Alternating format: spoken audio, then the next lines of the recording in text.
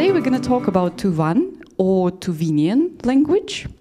Before we start, I would like to introduce myself. So my name is Yulia, and I'm a language teacher. I work and live in Moscow, but originally was born in Tuva Republic, so in the city called Kyzyl, which is the capital of it. So I'm passionate about languages, I'm passionate about cognitive science, to understand how we study, how we learn. And I also run a small project with my colleague, which is called Extra. We create teaching materials.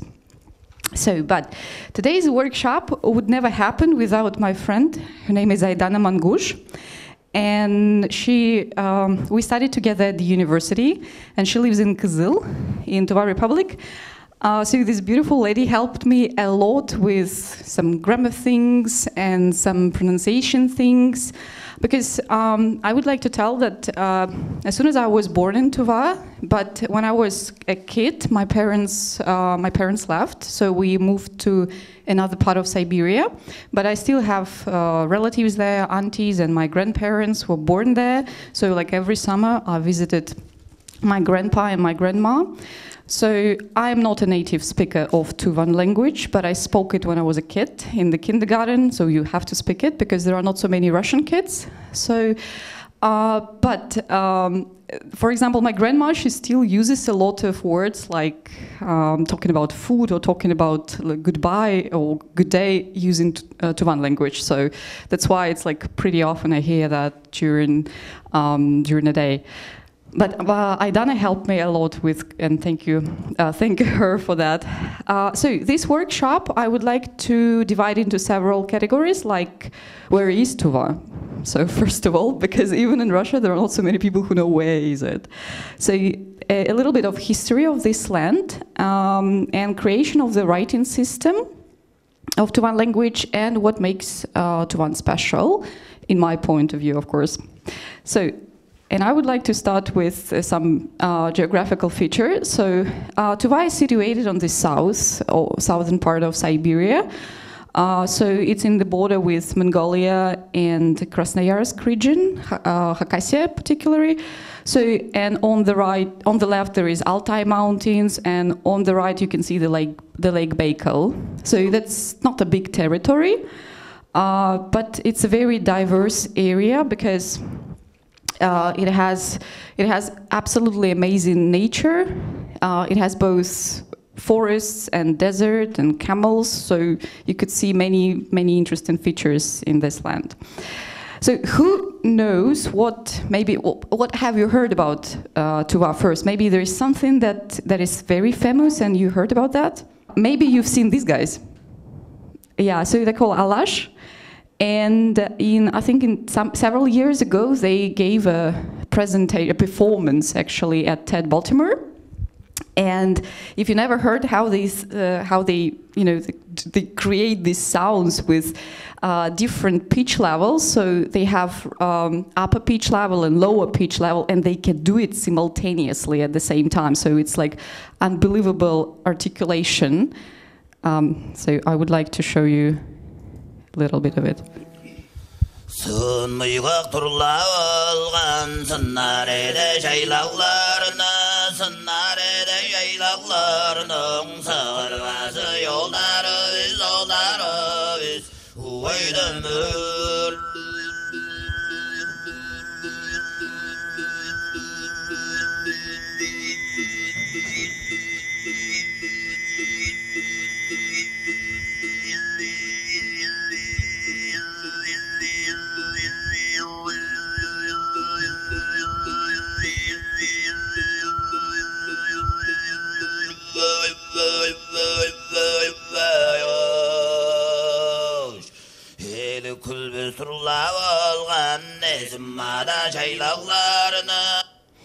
So that sounds like that. And if you watch that on TED, they actually at the end of this TED presentation they do it with one rapper who also do the beatbox. So plus this, so it's something incredible actually. So next we go to a little bit of a history. So why and what is so special about this land is that it actually belonged to many tribes and many countries. So at the beginning, like 6th or 7th century, they were Kyrgyzstan people who were living in this area. Then the Mongols conquered this area. And that's why majority of people of Tuva, so they were speaking Mongolian language. After the collapse of Mongolian Empire, so there was a Chinese dynasty who took this land, and again, part of the population of this land, so they were speaking Chinese. Part of this population was speaking Mongolian plus Tuvan language. So basically, during this period of time, from 6th century until 18th, 17th century, Tuvan absorbed a lot of Mongolian words, not a lot of, but some of them Chinese words. For example, like the word Beijing. So they in Tuva call it Beijing. So that sounds like something Chinese, right? So like Pekin, right? So basically this is a vowel. It means a vowel for food. So they borrow it from China. And then after the collapse of not the collapse, but after the Chinese Empire, so Tuva was thinking what to do next and like where to go. But the region during 18th century was really Altai influenced, and also during this period of time, started from 1830, there was a gold rush in this area, and there were a lot of Russian. There's no more left, I'm sorry. So there were a lot of Russians who were coming to this land to work or to mine gold. So for example, my grandma, she was born in one of the gold miners areas, so her parents were mining gold.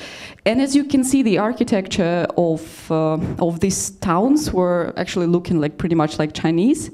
So that was at the beginning of trade between China and Russia, the agricultural development, because before these, they were usually tribes, so who basically were moving from one part to another. But from the beginning of gold rush, they finally settled, and they started thinking about the cities. So, and from 1914, so Tuva asks for Russian protectorship, and so now it had the good relationship with both Mongol and China and Russian Empire.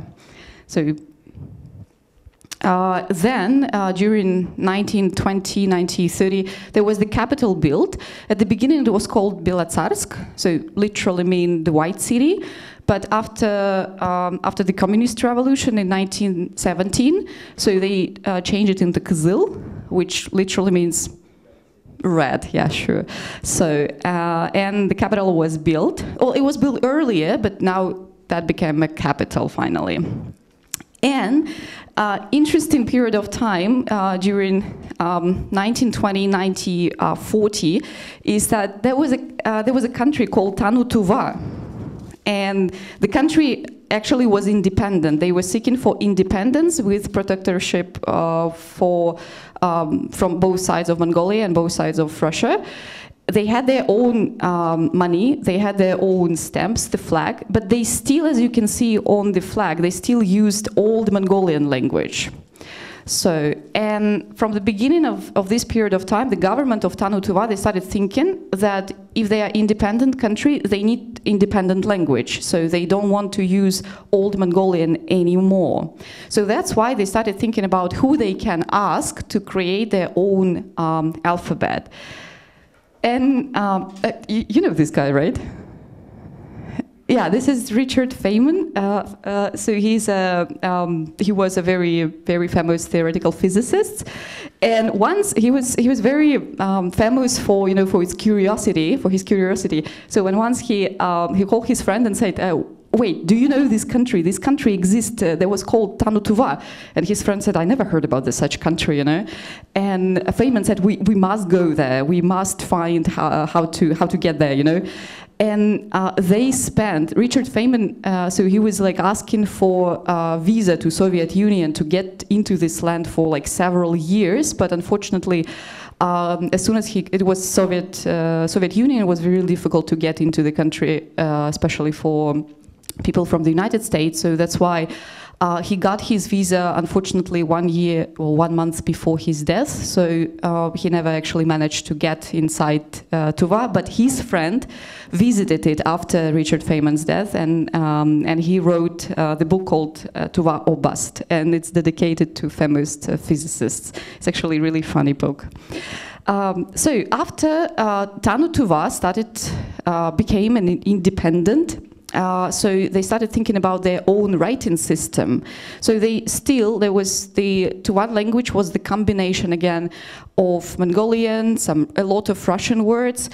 A lot of borrowings were from Russian, everything which concerns technology, agriculture, such adverbs, as like уже already, like еще, like still, or короче, like briefly. So all of these words were borrowed from Russian language. Also, everything which was connected with culture, like theater, like theater, or like music, like muzika, right, and many others. So also like things like tragedia, комедия, like tragedy, comedy. So they also were borrowed from Russian, but modified a little bit. So, in order to create their own writing system, there was one man. He was a lama, Buddhist lama. He was born in Tuva, and he got the education in Tibet. So his name was Mangush Lapsan Chimit, and he's in the center. And he was one of the first creators of new Tuvan alphabet. Unfortunately, his destiny was not really happy. He was executed, but during 10 years, from 1930 until 1940, he was creating and working with some of his colleagues on the alphabet, and they used Yanalif. Who has ever heard about that? Yeah, cool. All right. So Yanalif was a system created also by Soviet Union linguists. The system was in 1930, 1920, they had the intention to translate Arabic alphabets of Soviet Union states, so into the like Latin alphabet. So like such regions as Kyrgyzstan, Kazakhstan, Tatarstan in Russia. So they used Yanalif to translate their to basically translate their alphabet into Latin. So they used Latin alphabet, but there was a problem because, for example, Latin alphabet did not fully show the beauty of the vowel system of Tuvan languages as well as many other languages in post-Soviet Union. But anyway, so Mangush Chimit used that Yanalif system to create the language for Tuva. So, but still, there were a lot of Yanalif use. Plus, they used a lot of old Mongolian alphabet system. And so during 1920 until 1940, they still use like both alphabets. Some people use this Yanalif, some people use Old Mongolian, and there was again the problem because there wasn't the union. They were not united. So that's why in 1940. And somewhere in 1930, people started thinking we need Cyrillic because definitely Yanalif was not working as beautifully as they thought that would be. So that's why there were two really famous Russian linguists. There was Polivanov Evgeny and Palmbach Alexander. So Polivanov Evgeny is actually famous for he was creating alphabets for many republics. So in USSR, so like he was a famous linguist trying to interpret local alphabets and trying to transfer local alphabets into into Cyrillic. And so he created this system by adding 3 letters into the Russian alphabet. How many letters are in the Russian alphabet? How many?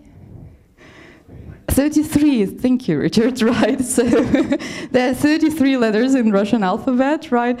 So Polyvanov added 3 more. You can see them there in the red, right? So because Russian alphabet system does not, cannot show the beauty of these sounds. So this is the sound Ö, N, and U. So like, and you can see the letters monument dedicated to these sounds in Tuva Republic, right? So they are really proud of it. So basically they use the Cyrillic like A, B, V, G, D, and so on, plus adding these 3 letters. And that wasn't a full, decision, because there were still some sounds which were not represented in the alphabet, especially because Tuvan language has 4 main dialects. So there's a northern dialect, central dialect, and there is a Tajinsky dialect.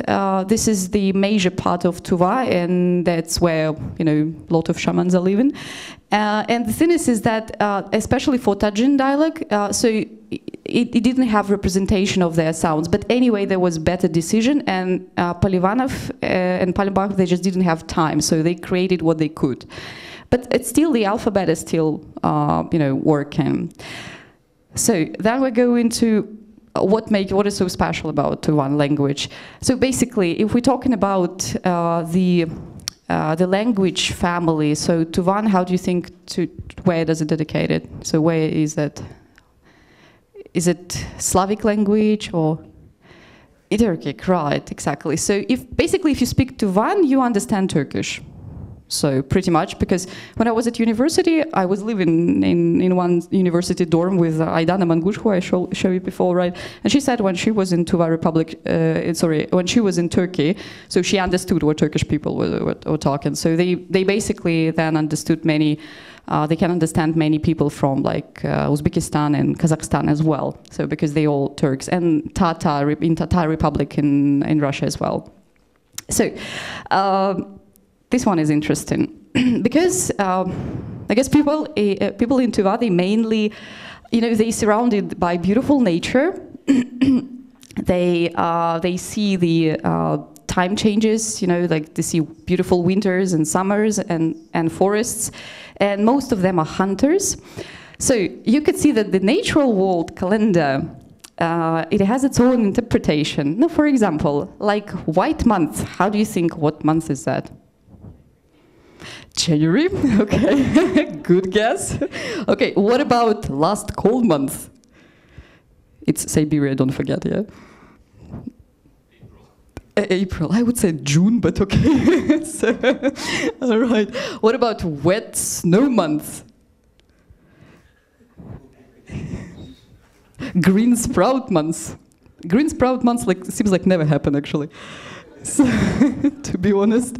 Okay, roe deer drift month. So April, something, no, okay, so it's difficult to guess, but you could see that I means month in Tuva. So this is a white month, so February. Tuva is has severe climate. So I remember when I was a kid in winter, that's like -40, -45 easily. And when it's summer, it's like +35. So basically, it's a huge difference between summer temperature and winter temperature. So that's why if it's February, it's super cold. If it's July, it's super hot. So then we see the March, right, as a wet snow month. Then April, months of setting the dogs on the wild animals. Then we have Shamur Ai. This is May, this is green sprout month.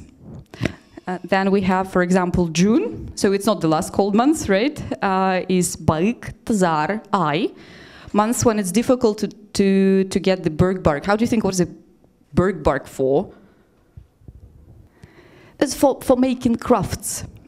For making crafts and some things for houses, like baskets, so they create something. So, for example, but then goes July, and this is a month when it's really difficult to, very easy to get the birch bark, but it's difficult in June. Then September, that's the start and beginning of hunting, so it's a roe deer drift month. Then sable hunting in October, so Aldilar Ay. Then Ergular Ay, it's November. That's non-stop in snowy months. Again, winter, yeah, finally. Then we have December. This is the first snow month. And then last cold month, that's going to be January. Songu Sok Ay. Yeah. Say again? Was February considered the first month of the year? Well, no, first is January. So, but I don't know. That's in all books. It's represented like that, starting from February. I also was curious. I asked a lot of my friends like why, and they also cannot explain why. So it starts from February. So I think it's connected with some, like local calendars of all times, and now they cannot explain. I ask as well. All right. So. Basically, the natural world calendar represents the nature around, but that's not all. If we're talking about hunting, because Tuvan people are hunters, and for Tuvan people, they believe that if you name the animal by its name, for example, adik means bear, but if you call it adik, you have bad relationship with him. So, or, he may be not going to be treating you well, right? So you don't want this to be happen. So that's why you don't call him adik. You call him something like Hayragan or Ire, which means God or grandpa. So animals have nicknames. And usually people call them by their nicknames in order not to, not to treat them well, so let's say. Then, for example, yeah, that's sweet, right? So then an animal with a blanket, how'd you like it, right? Because he basically lives under the snow sometimes, right? Then we have flat-footed, like Chilbak Mailk. Then we have Chaglir. This is fat animal. Actually, fat animal goes with many, many other animals, like roe deer is also a fat animal, right? Then, second really important animal for Siberia, and for Tuvan, this is sable, right, or sobol in Russian, right? They call Aldi. Aldi also has a nickname. It's called Charash An. Charash An means beautiful animal. Then we have Tosh. Tosh is a moose. There are a lot of mooses in Tuva Republic. And they call it Yong Ang, also fat animal. The same as bear, right? You gotta be careful. All right, then we have the red deer. Red deer is Sun, and it's Yong Ang, fat animal. Again. So there are no skinny animals in Tuva, right? So they're all quite fat. Again, so because Tuvana, a lot of them are hunters, and this is, you could see the Tuvinian person, like they use birds a lot in hunting, and of course they use horses as well. So a lot of hunting words or words connected with forests, they also have their nicknames. Like, for example, or their special names. Like, for example, these words you never find in Russian, by only one word. So, but there are special words in Tuvan language. Like, for example, belgi. This is a tree or branch of a tree that they put in the forest to indicate the path. So if you could see this tree, actually in Russian we have the word tur. This is the stone, the stone pile, which you put to indicate the path in the forest. But Tuvan people use the sticks or the special small trees. So, for example, örgü, this is when the person stays nights and days out of home, so not being at home, probably hunting. Suvarta means scattles through the food without permission. So it both, like I asked Aidana, what is that about? And she said it's for both animals, you know, like when animals eat food, for example, without your permission, right? Or, for example, when little kids eat something without permission. So, or like dogs, you know. And of course, there are a lot of words connected with milk, because Tuvan people have a lot of camels as well, and horses, and they milk horses, and goats as well. So that's why they have tashta. That's when you milk a deer. Tashdemne, shaydemne, it's make a sour milk. So like kefir, you know, like in Turkey or in Russia, we have a lot of milk products like that. So karasuruskuk, this is feed, or somebody, you feed somebody not with mother's milk. So, and also sute is to add milk into the tea. So sute, right? So British people have a lot of sute probably, right? So, okay, well, that was vocabulary. Of course, there are way more words connected with hunting, connected with actually orientation in the forest. And this is especially interesting this is a special feature of Tajin dialect. So, because they are hunters, they're like true hunters in Tuva, so that's why they use a lot of words, and there's a special book which is called Tajin dialect of Tuva Republic. You can find it, I think, online, but unfortunately it's in Russian.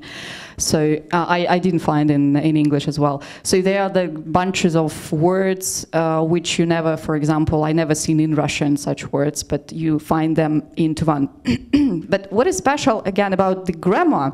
So maybe there is such a grammar tense in other languages, but at least I never seen them. So this is the grammatical tense, which is I literally called behind your eyes. So this is the present tense.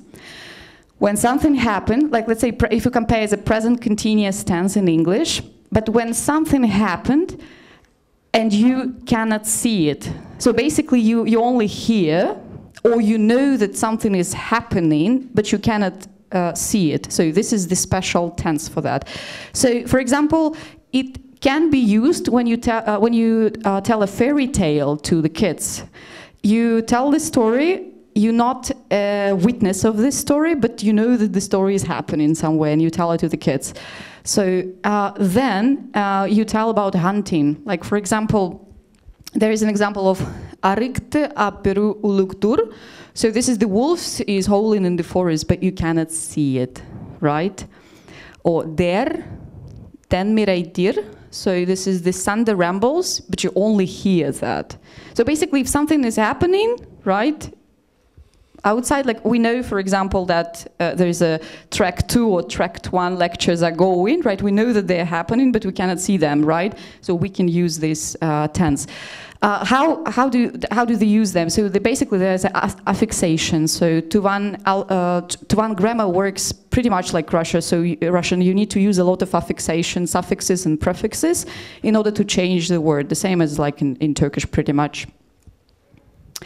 So, and you guys have the papers, right, a little bit, so where you could see the geography, the geographical map, then you could see the example of Yanalif on the right, Russian plus Tuvan 3 letters, so Tuvan alphabet right now in 2019, right, and some basic phrases, right, okay, but because I know that some of you read Cyrillic, right, so who can try to say hello?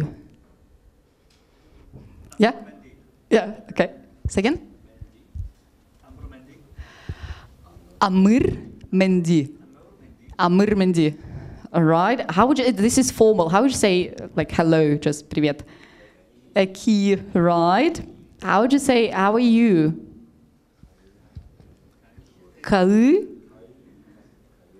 Hire? Tursen. Hai hire Tursen. All right. How would you say, fine, thank you? Eki четвердим Azerbas. So Azerbas is a really cool word because you can use it like as you welcome and thank you, so a lot of meaning, right? What is your name? Adnar Kmil. Then so my name is Men Adim, right? Men Adim, right?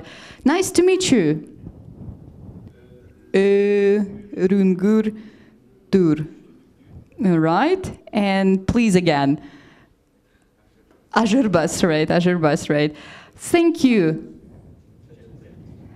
Right, that's going to be chatterdim. You are welcome. Ajurbas, right, as I said, is a good word, right? You need it. That you are welcome again, so yes. Yeah, no. Chalk, right. Excuse me. Buruluk boldum. Right. So actually, it's not only for getting attention, this is like, I'm sorry as well, right? Goodbye. Bairlik, right? But goodbye informal, usually people say, my grandma still says it every time I call her, so at the end of the conversation, she says cha. Cha. Right, cha. Cha means goodbye, but it also means like, okay, so, or like I got you, or I understand what you're talking about, so it's a really cool word, or whatever you need to say, like, yeah, so you need to say cha, like that, and goodbye as well, right? Then I can't speak Tuvan well. Pivelap Pilbesman. Right. So, or you can see Sholuk, right, as well. Sholuk, right, means well, right. Or you can say I can speak Tuvan as well, right. So that's the little basic phrases that you can use. But of course, right now, I think nearly all Tuvan people, they speak Russian as well, so more or less. And what is interesting is that usually when you hear somebody speaking Tuvan, so for somebody who is a native language, so you hear a lot of Russian words, so like beginning of the sentence starts in Tuvan, then Russian word, then again continuation in Tuvan, then again Russian word. And usually for such things as technology, as I said before, or medicine, or something like science, so they use a lot of Russian words, but with a lot of affixations again. So, and of course, to study, if you want to study grammar or lexic, or just read more about this language, you can see like Tuvadil. So this is the textbook for kids usually, or for students. So who would love, no, not for kids, for students, I'm sorry, who would love to study that. Then it's like временная система тувинского языка, so this is a tense system of Tuvan language. And this is the book I was telling you about, where you can find a lot, way more words about hunting, about, you know, like borrowings and so on. But as I said, it's in Russian, unfortunately. I didn't find in English. So, and there's a topics of phonology and morphology of Tuvan that was written in English. And let's learn Tuvan, so with audio, which is cool. Right, so that was written, the last book was written by a professor of Tuvan language in Kızıl. So, and that was particularly done on purpose for somebody, for like English speakers, you know, who can use that book to study. All right, and so what I can say is Silerge Çetırdım, which is like, thank you so much. And thank you for your attention. Right, if you need to learn more, or if you need this presentation or any materials connected with Tuvan language, please contact me, and I will be more than welcome to tell you about that. All right. Thank you so much. And if you have any questions, please, I'm ready to answer. Okay. Yes. Looking at the phrase for "what's your name," do I understand correctly that Atamar is plural? Yes, that's plural, right. Using plural to indicate respect? Yeah, it's like in Russian we have tuvы, right? So this is the same. You use plural to, yeah, like Vasha, right? To indicate that you talk about, you respect other person. You don't say ty, right? You say вы in this case. So this is the same. That's why it's plural. When Mongols did not control this territory anymore, and Chinese people also didn't control this territory, the thing is that half of people in Tuva Republic, they wanted to still belong to Mongolia, and half of them wanted to belong to Soviet Union. And because they were not sure which part to take. So that's why during this period of time there was a lot of uncertainty. There were some conflicts, and the conflicts were like within several years. And after, you know, Russia didn't push. You know, so the Russian Empire had trade, then Soviet Union had trade with this region, because the region is really rich with gold and fossil fuels. And the thing after that, they like said, like, guys, you need to say who you are with, and they chose Soviet Union. So, and basically in 1944 only, Tuva officially became like part of Soviet Union. But anyway, during this period of time, because my grandma was basically born in Tuva, right? And she said that this period of time, that was everything in Cyrillic, everything in Russia. So they felt like in Russia, and the war, Second World War started, and people of Tuva, they actually joined Red Army to go to the war. But like officially they were independent. So, but half of them already like were sure that they're going to join it in 1944. Thank you so much. Thank you.